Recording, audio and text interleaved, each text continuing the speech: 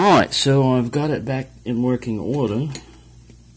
I replaced all of the standard key pins in the bottom with serrated. The only one that's not serrated is pin number 5 because it was too short. But the rest of them I put these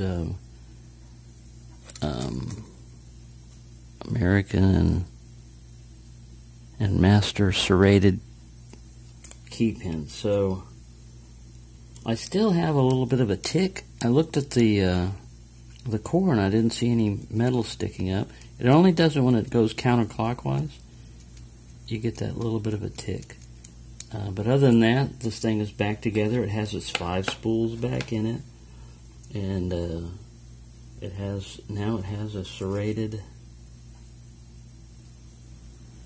It has serrated.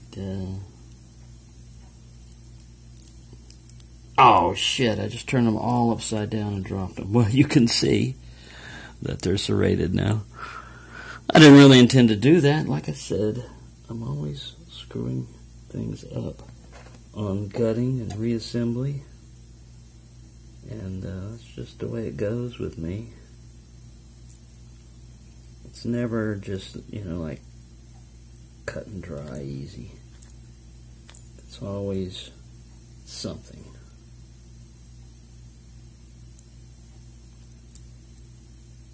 But that's what happens. I thought I had it completely together. That's why I wasn't filming when I was doing the key pins, because I dropped a spring, went looking for the sucker, couldn't find him. I had to, now I've really got it screwed up. I think I've got one of these key pins out of position. Looks like number,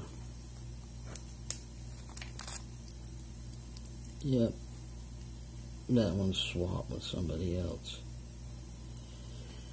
So, I'm going to have to take this thing all apart. But we'll just stop this one rather than have you suffer through me trying to figure out what I did wrong.